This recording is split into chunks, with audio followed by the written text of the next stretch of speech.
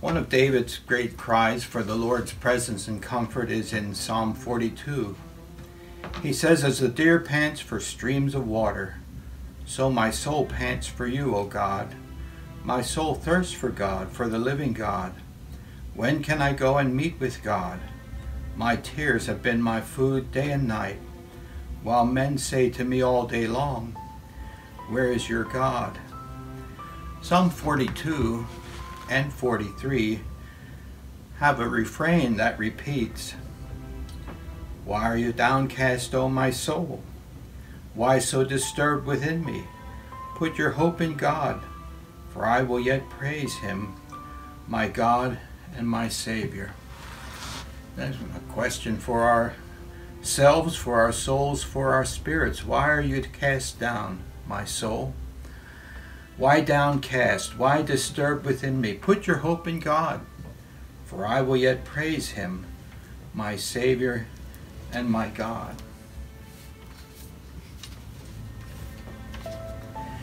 Jesus said, "Are not 2 sparrows sold for a penny? And not one of them will fall to the ground apart from your Father. Fear not, therefore, you are of more value than many sparrows."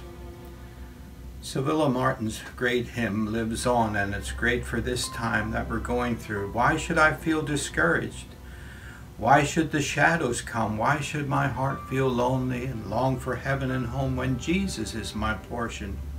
My constant friend is he. His eye is on the sparrow, and I know he watches me.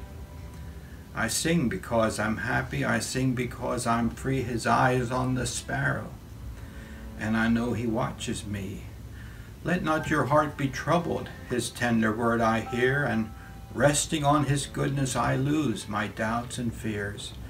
Though by the path he leadeth but one step I may see, his eyes on the sparrow, and I know he watches me.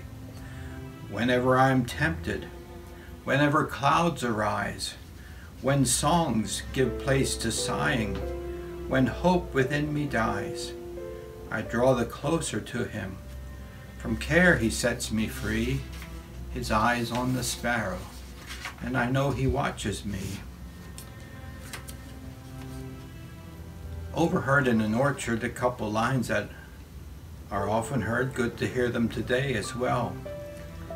Said the robin to the sparrow, "I should really like to know why these anxious human beings rush about and worry so."